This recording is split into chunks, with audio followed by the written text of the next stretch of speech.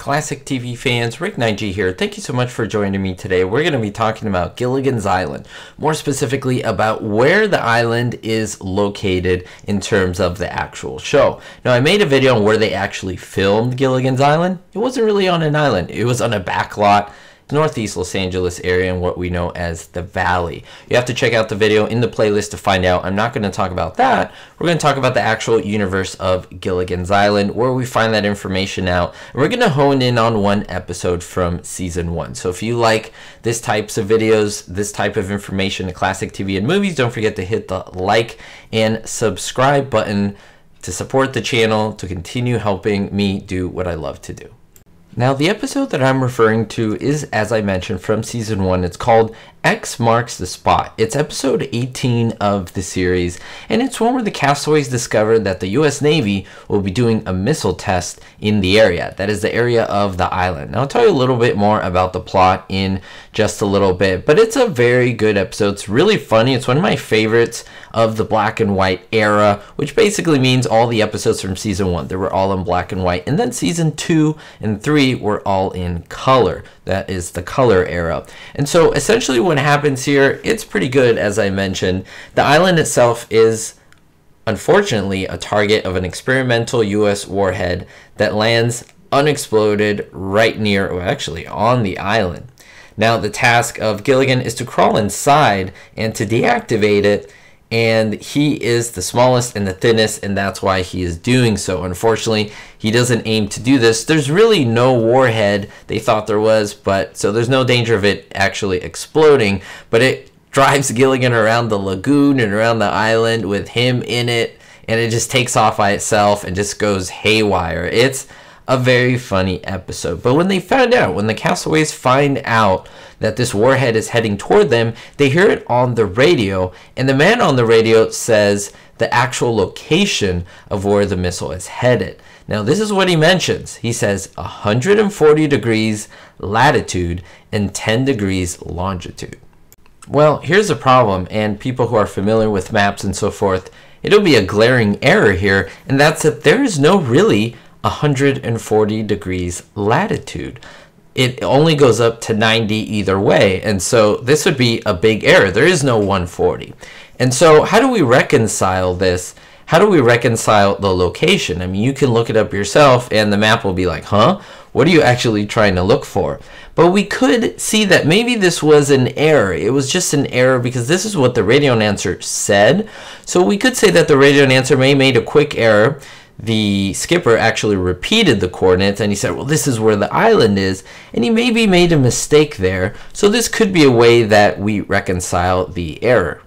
But I really want to show you, if you plug all this information on a map, how this could be helpful, because if we actually flip the numbers around, instead of having the big number first, if we actually have 10 degrees latitude and 140 degrees longitude, well, you'll be surprised to see what we actually come up with. I'll go to the map and show you all of the different combinations of locations we can find. So if we look at this in map form, I'm a big fan of maps. I'm not perfect, but we'll do the best that we can here. Here's the United States, and here's what we have plugged in, what I mentioned as the reverse coordinates, not the one the radio said. So remember, the radio says 140 degrees latitude, 10 degrees longitude. What would make more sense is if we actually flip them, because there's actually no 140 degree latitude, but there is 140 degree longitude, 10 degree latitude, and that will put us approximately at this location, and Hawaii would be here. We know we mentioned that they're not that far from Hawaii. Now maybe they would have been a little closer, but remember, even in the show itself, they said that they were a little southeast, and so this would work perfectly. So we could say that the radio announcer made an issue. We could also say that there was an error in writing, but then the skipper repeated the actual coordinates, and I mean, he's a skipper. He knows how to navigate on sea, and he should actually know that there is no 140 degree latitude. However, if you think about that, maybe that's why they got lost in the first place. But I don't know. There's so much to speculate here about. I'm also going to switch the numbers up and show you something pretty interesting. Now, if we change this just a little bit and kind of mess with the numbers, I mean, you could do this on your own. Have fun. See what you actually get. If you do 10 degrees south, 140 degrees west, you will notice where we are now, we are way out there. So Hawaii is over here, and we're in the South Pacific, but like way in the middle of nowhere. This is too far according to what we're talking about. You can even mess with it a little bit, and it's too far south. So that's why north is a coordinate that would work.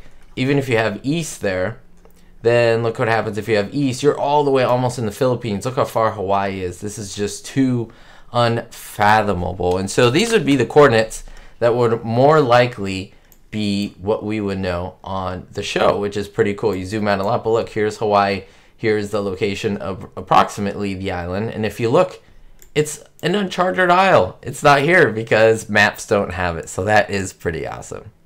Now there's another episode, Big Man on a Little Stick, in which Skipper tells Duke Williams that their position is about 110 degrees longitude by 10 degrees latitude, which is more accurate, and we could even say that that was even a better approximation because they adjusted the coordinates based on more information that they had, time went on, and so forth. But it really is interesting to look this up and apply it on a map. I think it makes the show a little more interesting, a little more fanciful. I want to know your thoughts. What do you think if you look this on the map? Maybe you try different combinations yourself and see how we can get as close to Hawaii as possible, but not too far off, because then we're too far from Hawaii, but then not too close to Hawaii, and then they could just basically swim there in you know, less than 30 seconds, so we can't get that close.